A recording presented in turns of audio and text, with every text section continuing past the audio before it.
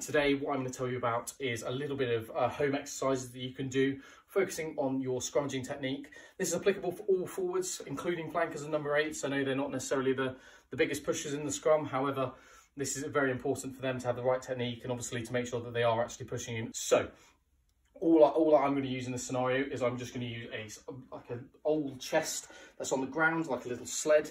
And from there, I'm just then going to look to get nice and low, okay, and trying to hold my position for probably about 10 seconds, maybe a little bit longer if it feels a bit too easy at 10 seconds.